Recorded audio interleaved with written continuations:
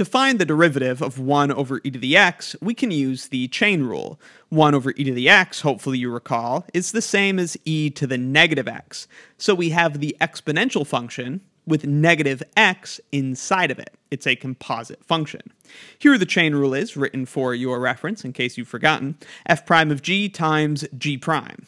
F is the outside function, in this case that's e to the x, and g is the inside function, in this case that's the negative x that's inside the exponent. So to take the derivative, we first rewrite 1 over e to the x as e to the negative x, and then apply the chain rule.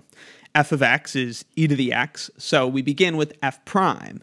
The derivative of e to the x is just e to the x. But remember, we need to leave the inside function unchanged, so we actually have e to the negative x. We're not going to change that inside function.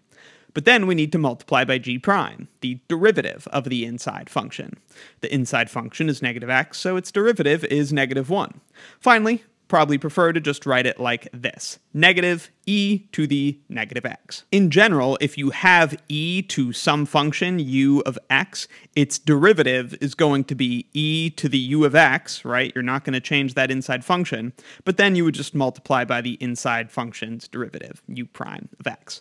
Let me know in the comments if you have any questions, and be sure to check out my Calculus 1 course and Calculus 1 exercises playlists in the description for more. Thanks for watching.